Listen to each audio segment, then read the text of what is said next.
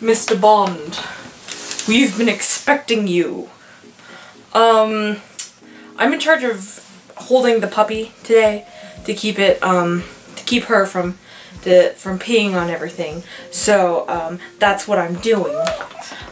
Today we are making Animal Crossing themed, polymer clay Fimo earrings. While I do a voiceover of some Animal Crossing lore. Voiceover me is going to take you into that now and, say bye-bye, Benye. Say bye-bye. Oh my gosh. When playing Nintendo's renowned Animal Crossing titles such as Animal Crossing City Folk, Animal Crossing New Leaf, and Animal Crossing New Horizons, players can dig into a deep backstory of some of the favorite characters of the franchise, the Able Sisters. Quick rundown for anyone who needs it. The oldest and youngest Able Sisters, Sable and Mabel respectively, run a clothing shop in your town selling the player's shirts, pants, hats, etc. In each rendition of the franchise, you are greeted by Mabel as you enter the store with her perky and generally excited demeanor. You can then run to the back of the shop and try to hold a conversation with quiet, reserved Sable. Sable is usually found working stitching a pattern or a piece of clothing. After trying to talk to her over the span of many days, Sable will warm up to the player and drop hints about the sisters' history and backstory.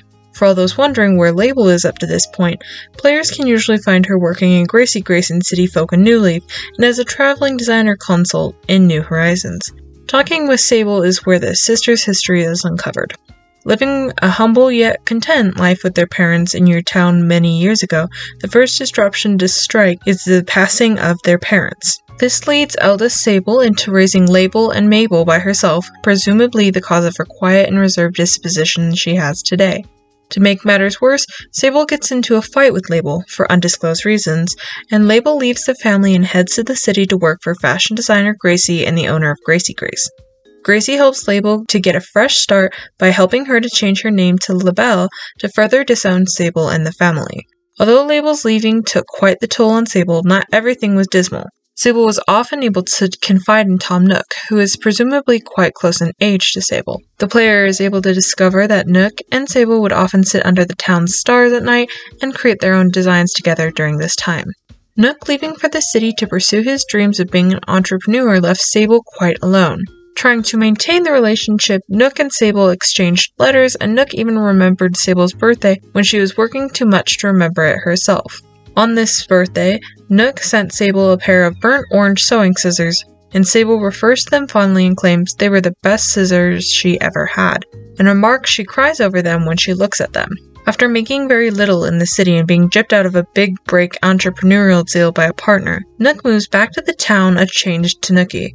Now cold, bitter, and distrustful, Nook blows off Sable's attempts of reconnecting and focuses his efforts on growing his empire of Nook shopping. During the latter part of City Folk's story arc, LaBelle begins to write Mabel and tries to salvage their relationship, as they were not the ones to have the disagreement in the first place. This leaves Mabel upset and down when the player tries to talk to her during those times.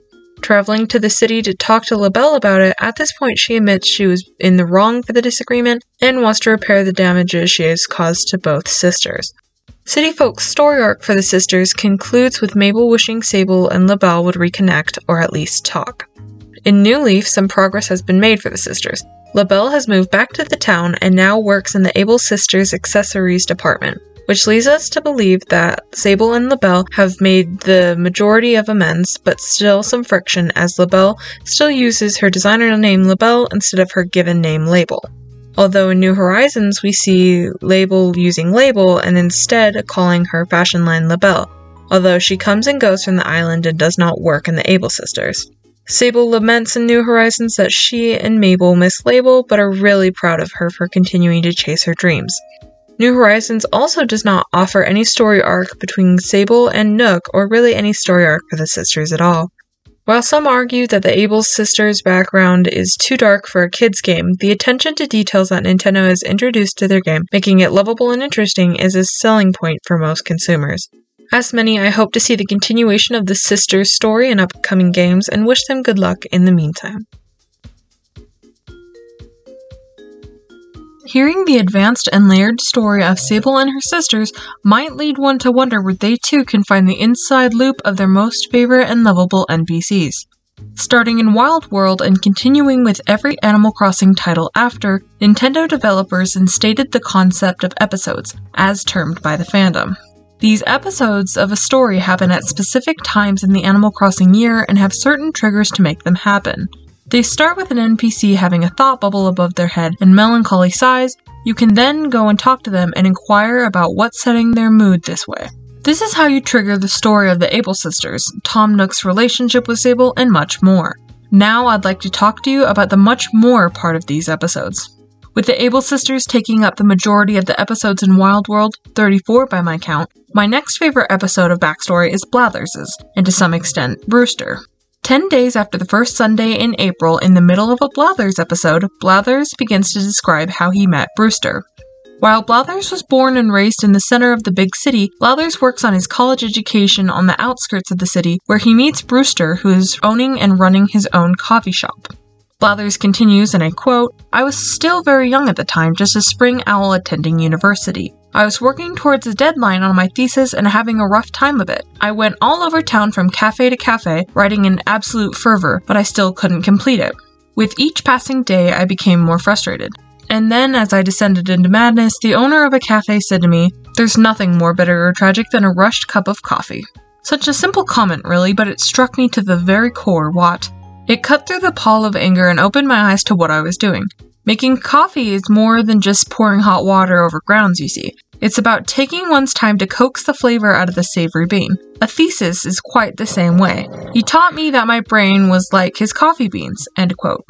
Blathers then proceeds to describe how Brewster later lost his shop due to financial ruin, and Blathers offered for Brewster to come open up his cafe in the museum. As Nintendo never tells their characters' stories in novel fashion, I set out through the backwaters of Wattpad to find the complete story of Blathers, inspired and incorporating canon evidence from the game in their story. Lo and behold, I found a writer by the name of Maeve R, screen handle @ad_Meloria. Her work of Hope is a Thing with Feathers is a beautiful read, whether you are a Blathers fan or not.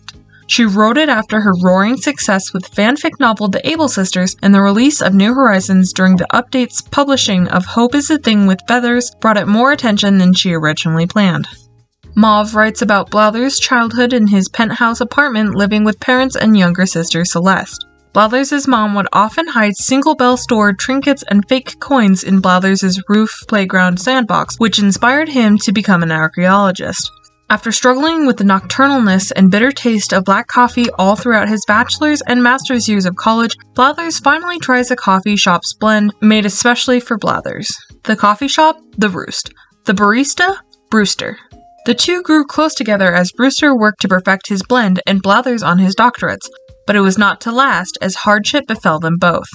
Brewster was deeper into financial debt, and Blathers had had a heartbreaking conversation with his favorite professor. His professor broke it to Blathers that archaeology is a painfully niche field and is hard to break into, and at this point the professor makes a suggestion that Blathers could be a museum curator instead.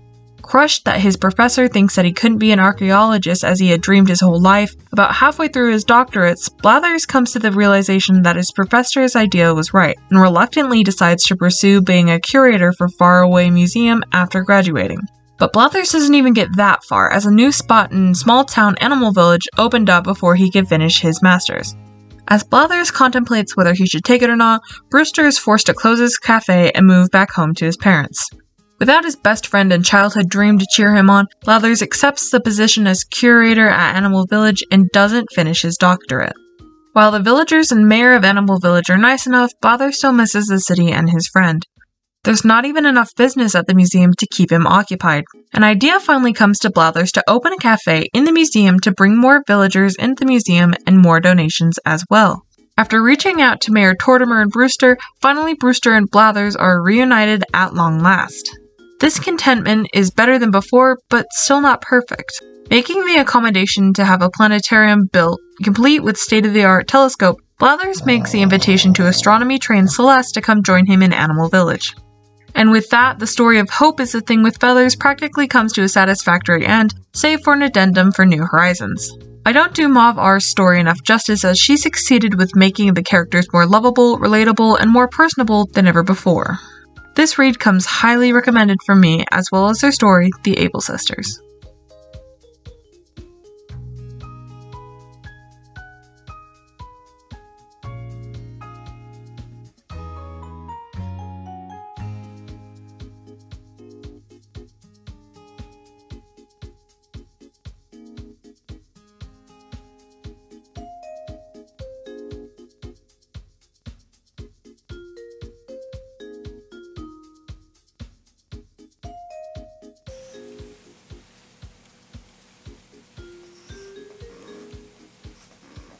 Did you have fun? I hope you like this video. I know I like making it. Benye liked helping me make it. Can you say hi, Benye? Benye would like to remind you to like, subscribe, and basically just interact with the video. Oh, I gotta go. She's trying to jump.